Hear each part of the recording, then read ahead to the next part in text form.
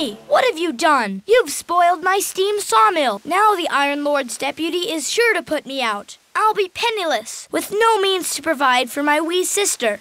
If you assist us, you will no longer need to labor for the Iron Lord's deputy. And who be thou? I am Nostradamus. Art thou the very... Yes, and you must help us.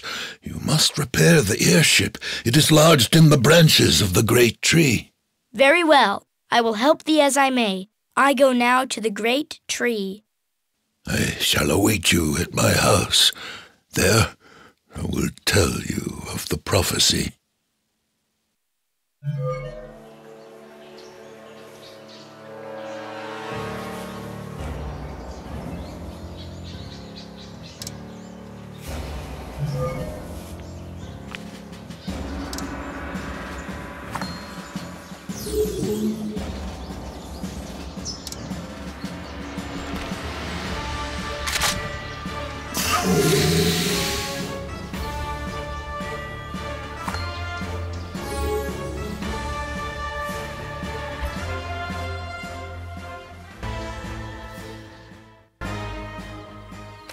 Would you like to hear my prophecy?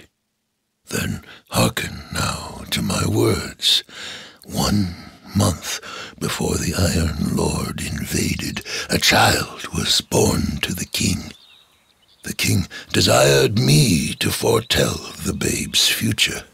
I saw in the stars that the Iron Lord would come and bring Namariel to its knees. Sadly, the king gave no heed to my words.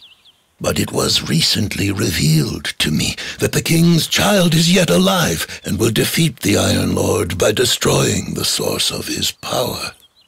I think you understand of whom I speak. Remember, the power of the Iron Lord lies in his mechanical army. Destroy whatever the Iron Lord uses to create his mechanical soldiers, and he will fail.